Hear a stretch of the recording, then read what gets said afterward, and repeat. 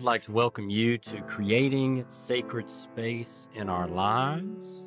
I am Tripp Martin, the pastor of Auburn First Baptist Church in Auburn, Alabama, at the corner of College and Glen. And during this season of Lent, as we have been preparing ourselves for the events of Holy Week, for the shadows of Good Friday, and for the surprise of Easter morning, we have been thinking through the different stories in Scripture that we can place side by side that give us a fuller and deeper understanding of sin, repentance, and grace. Because with a narrow understanding, if we rely just on a single story, and if we read that single story through a narrow lens, it opens the door to shame, that detrimental, quiet, erosive dynamic in our lives, which works against the grace of God. It prevents us from seeing that larger story of God's love, where we understand ourselves as children of God. And when shame sneaks into our lives, it can cause us to start blaming others, to perpetuate a cycle of shame, where the harm that shame does to us is then passed on to somebody else. So we are working against the dangers of a single story by lining up a catalog of stories that we find in Scripture that give us a wider and deeper understanding of sin, repentance, and grace. And we've looked at the story of creation and the fall. We've talked about the story of Cain and Abel. We've reflected on the story of David or the story of Job. We talked about different characters, looking at these stories from Abel's point of view, or Bathsheba's point of view, or Job's point of view. And now we're going to look at several stories in the upcoming weeks from the life of Jesus. That as we look at the stories of Jesus' life, they point us to an understanding of the welcome and embrace of God. Because one aspect of shame is that it can make us feel like we're on the outside, like we have been ostracized or shunned, because shame makes us consumed with worrying about how other people see us, that we can feel rejected. And we long then to feel as if we belong. It is as Brené Brown writes, belonging is the innate human desire to be part of something larger than us.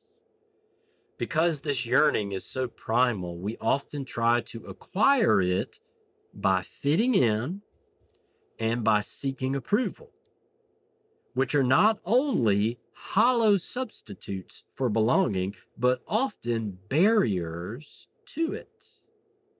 Because true belonging only happens when we present our authentic, imperfect selves to the world.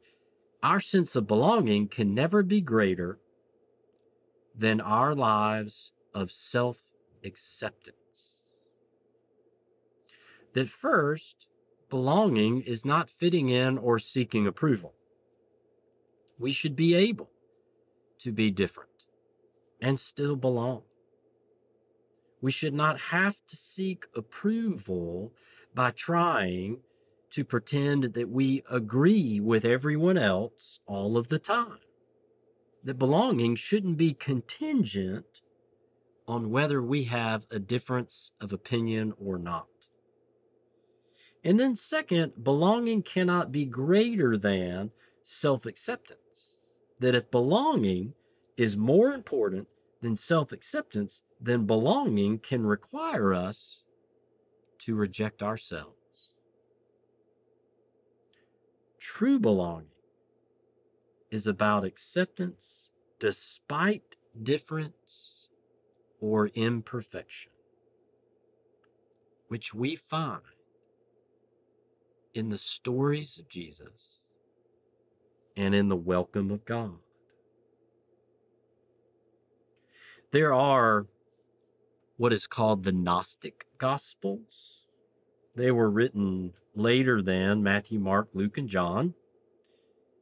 And one of the Gnostic Gospels is the Gospel of Thomas.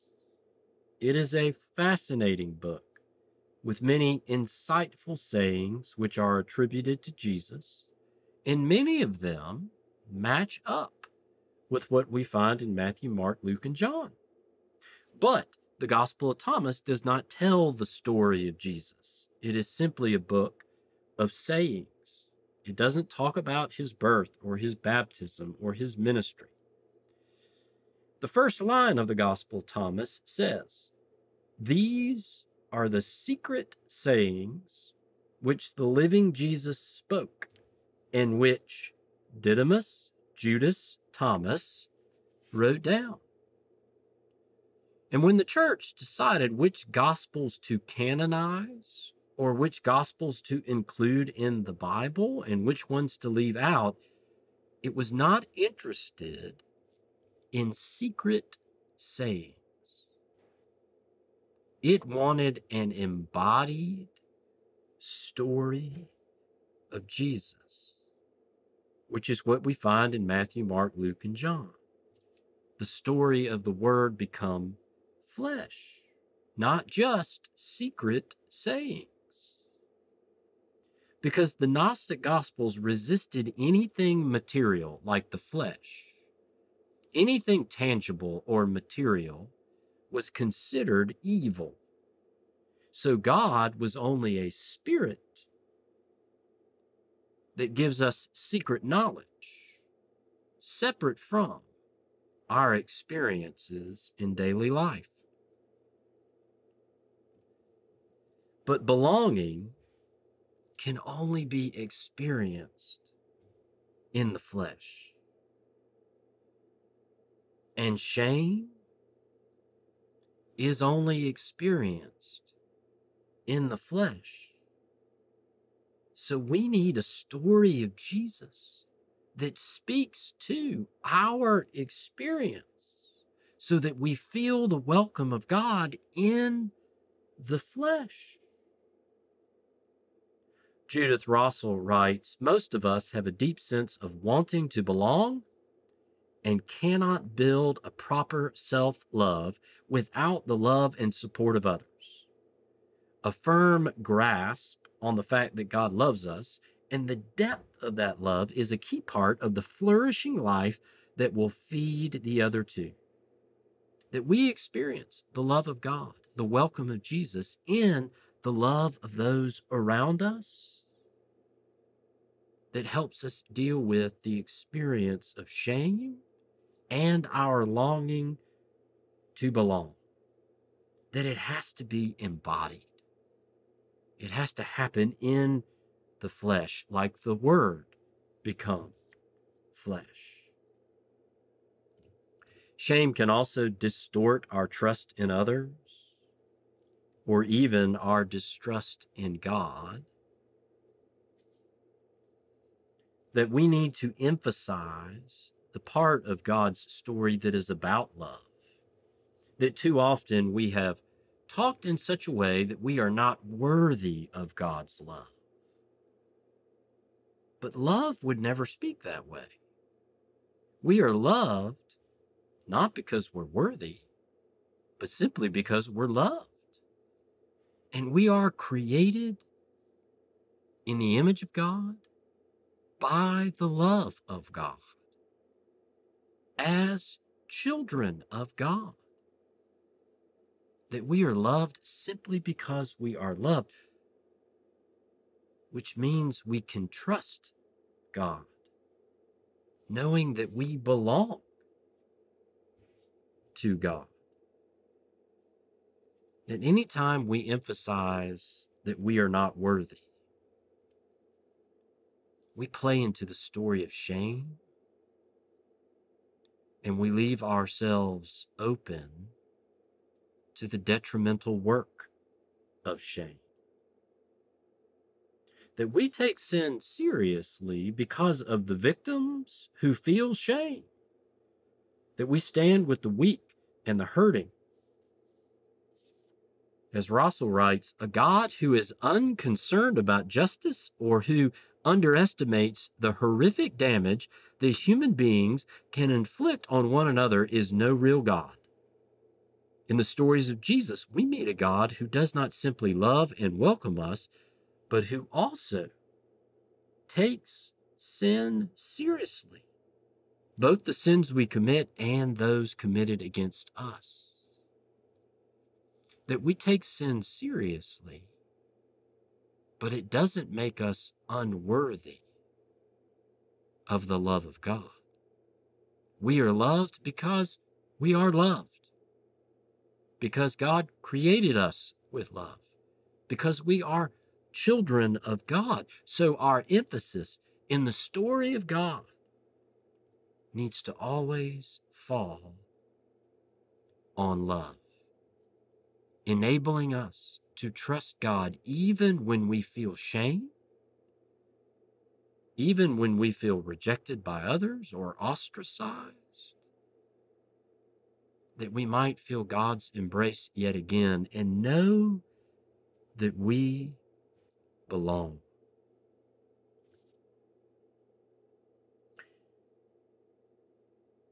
There is that image of the tabernacle in the Old Testament, what is called the tent of meeting.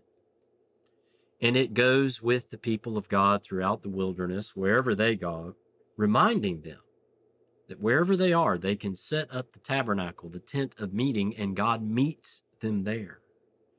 That God dwells with us wherever we are. That God does not need a palace. God can be found in a tent wherever we find ourselves. And because God is always with us, it reminds us that we are never isolated or insulated by shame. That God comes to us and embraces us. And it can also help us stand with others who are shamed, because we feel shame by association, hanging out with the wrong people, rejected by others who judge them and us. But as we look at the welcome of Jesus, we see that he is a friend of tax collectors and sinners. That everyone is welcome in the tent of meeting, wherever they are, that God dwells with them. That we do not have to hide from God, that God comes to us, and God embraces us when we feel shame. There's this wonderful story that Fred Craddock tells about playing hide and go seek as a child. He had the best hiding place, and he was smaller than his friends, so he could fit into corners and cubbies that no one else could. And there was a place right underneath the stairs of the front porch of his house that no one knew to look. So the person who was it started to count. He ran around, and then when no one was looking, ducked up underneath the stairs. And he heard the person who was it finish counting and start running around and tagging people and finding others. And as time passed, Craddock started to worry. What if he was never found? And that sense of loneliness took over. That sense of being ostracized became too much. So he took his hand and he barely stuck it out from underneath the stair. Not enough that it was obvious he wanted to be found, but just enough where he would be found. That when we feel shame, it is hard even to just put out a hand, just enough where others can see us and embrace us and remind us that we belong. And we find strength to do so knowing that we belong to God. The image that Scripture uses is that we have been adopted, that we are part of the family of God, that we are loved simply because we are loved. It's not the type of belonging where we have to be perfect, that we're simply God's children. And when we belong, we do not have to feel shame, that we know that we do not stand on the outside. Let us pray. Gracious God, we are thankful that wherever we are, you find us, that your dwelling place is with us, even in the wilderness, even when we feel shame.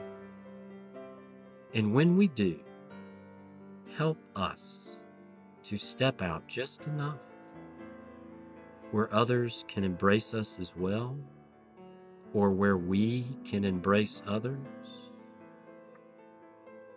reminding each other of your welcome, your love, and your grace in our lives. Amen. If you would like more information about Auburn First Baptist Church, that can be found at auburnfbc.org.